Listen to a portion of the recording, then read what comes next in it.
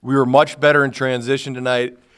At times in the second half in particular, I thought our zone offense really got clicking and looked the way that I'd like it to look. In the second half, we shot 47% for the game and 57% for the second half from the field against the fourth best field goal percentage defense team in the nation. And that's saying something. That's good. Now, at the same time, we sure can't seem to make things very easy on ourselves. And, a couple of missed free throws here, a turnover there, and them hitting a bunch of bombs again. Seems to be a recurring theme, so we better go ahead and pad up that lead as much as we can going down the stretch, because it's been difficult to get to lock down on terrific perimeter players that are hot against us late in games. And that's something certainly that as we go forward to tourney time and kids are playing for their seasons and you see heroic performances, we've got to get better at that area, no question about it. But that's right, 2-game streak. I looked at my phone. The MAC is not calling for a breakup of this dynasty quite yet. But at the same time, it feels a lot better. We got another home game coming up that we got to focus up and try to crawl back toward the middle or the, who knows, the middle of the standings. Let's start with the middle of the standings. We talked about the specific scenarios. Here's how it is. I didn't call for a foul. I did not call for a foul. If we got certain scenarios occur, if we had a chase situation, if we were ready to step out and bump and try to commit a foul off the ball. The other thing we were ready to do is to if we got a guy dribbling sideways, we were going to foul. So it wasn't a definitely no, don't do it. Stevie actually, I thought he made a really smart play. We switched that out. He got very physical in the corner with the shooter, and if they would have called a foul, it would have been on the floor. I thought he made a really, really, really good play where you're forcing the ref to either call a foul on the ground or to not call it, and now you've got a guy a little bit rattled. But our seniors made enough plays to get it done. I know this. I was certainly not ready to watch Lee jack another three, and that was enough of that for a day. And I think it played out perfect the way it did, and it was kind of a hybrid foul if thing. And again, I think with the look that they got at the end, I thought our guys did an excellent job of executing it. We forced a difficult shot. Yeah, I think in a couple of those, they wouldn't have had to have been close games had we held on to some things. So I don't know if we're trying to prove how good we are down the stretch. I don't get any personal gratification over a close win. I'd rather win by 40. It's more fun. I'd rather have Eastern Michigan win over us than ours over there. But at the same time, we have made enough plays, enough stops. Last 2 games, we made a stop to win the game. That's for a team that isn't exactly locking down. At least we got those possessions right, and that's a good thing. And we haven't. The other thing we haven't done is we haven't just blown a coverage. We haven't. The first step to being a really good team is just to be solid, and maybe we're taking steps toward that. Yeah, we did talk about that just the other day. I was dead set on doing it going into the huddle, and I was kind of talked into it by my seniors and my staff the way we did it, and I'm glad we did it. We couldn't have worked out better. We tried throwing different people at them. The problem is that how are you going to double? One of them's a step back three. There's no double you can really run at them.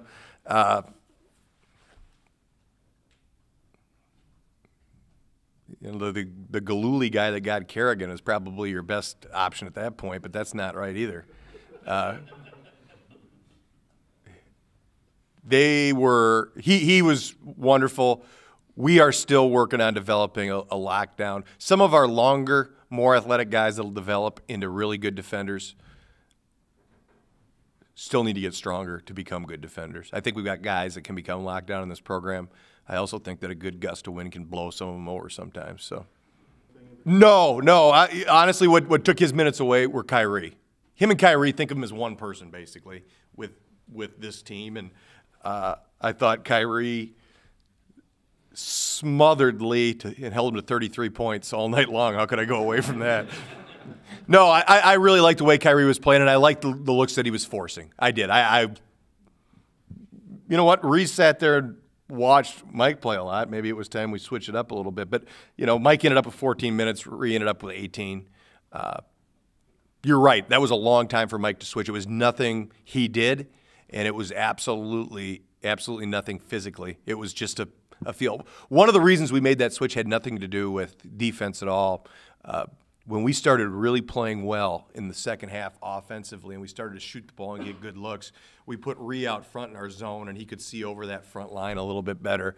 And we practiced it 0 times. It was just a hunch I had looking at how they were lined up, and I thought Ree handled that really, really well. And not only that, I thought Treg handled it really well. I thought Tone handled it really well. And I thought Mo handled it really well. I thought we had a high-level functioning offense in which all 5 guys were involved, and I can't say how many times that's happened, but that's the only way you score 76 points against an unbelievably solid zone defense out of Eastern Michigan.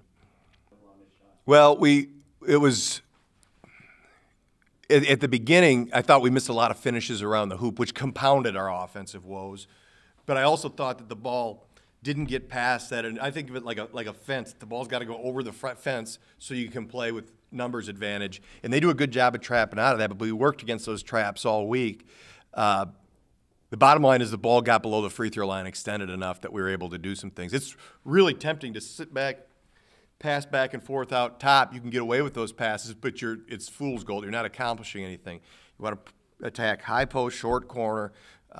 Again, first half, Stevie did a good job of getting into some gaps and gave us a little spark that got us going initially. And in the second half, Ree dumping over the top of that first line of defense made a big difference. But I'll tell you one thing. When we're sitting there at about a 2 for 13 burger in the second time out, I'm thinking to myself, this is kind of familiar right now, and this isn't very fun. But, I mean, you take away that really slow start, we really played well offensively. Our efficiency was as good as it's been. You save a few turnovers, and it would have been a pretty cool night. That was a pretty cool night. They remind me a lot of Bill Carmody at Northwestern did that, and they could really get you on your heels. The next thing you know, you're shooting contested jumpers, and that's exactly what you – common logic is when you play a zone team, you shoot a lot of jumpers, don't get to the free throw line. Well, you can't give in to common logic if you're going to have success the way we did tonight. And it was funny because I would say that it was very clear to me that after the Eastern Michigan game, guys were a little leery of our scheme. And so we talked about it. They didn't think that this would work, that would work. We did the same thing tonight. We just executed it better. No one coach has the perfect framework, perfect recipe. You try to put kids in situations where they're making similar reads over and over and over again, and eventually they get it. That's the learning curve. They're college kids. They sit there in the hallowed halls of academia all day learning. There's no reason they shouldn't learn on the basketball court. I'll tell you, he's showing some signs of really becoming a pain in the butt to deal with down there. I mean, on both ends. He had one block that was really, really good, kind of came out of nowhere. But a guy, he's more attentive. He's gotten markedly better defensively as this year goes on. And a trait that's underrated on the defensive end is being able to grab the rebound that ends the possession. And that's a place where our offensive rebounding percentage last year was not very good, and it's gotten better this year, and that's in no small part due to Big Tone in there. He's only a sophomore. He's got a lot of good things ahead of him. Anything else? You lost Kyrie and Ryan Taylor towards the end there. They both fouled out. Did that force you to kind of change your game plan? Yeah, defensively in particular. Again, we were having success seeing over the front line of that. We lost our ability to score in the same way. We had to get into some more gaps and maybe throw bounce passes around instead of just going over the top of the thing. And then defensively, yes. I mean, they're a long team, and now I'm throwing out there two guys that I look eye to eye with, and that's not good for anybody. We got away with it, but it wasn't ideal. I like guys taller than me. If I have to look down to you, your odds of getting a scholarship here are minimal.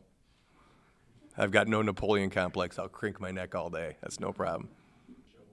I try not to harp on that stuff too much because, again, I've been trying to be consistent with this all year. You don't want to ride the roller coaster. That being said, if it didn't make them mad watching that tape this week, if it didn't, then they didn't have a pulse. And I don't think there's any question we came out with pretty good energy. Even we came out at Eastern Michigan. We missed a bunch of shots early, and it sucked the energy right out of the room. And it was pretty low wattage in there that night anyway, I would say. But tonight we didn't allow missing shots to deter us from continuing to play hard and try to do the right things. And that's a good thing. It's a really good thing. Any game where you have 15 turnovers, those certainly be things to go back and look at decision-making. At the same time, I thought we had some guys. I thought Treg made more good reads than bad reads tonight, and that's a step in the right direction, although he pulled an Irvin Magic Johnson in the full court again. It's all part of the growing process.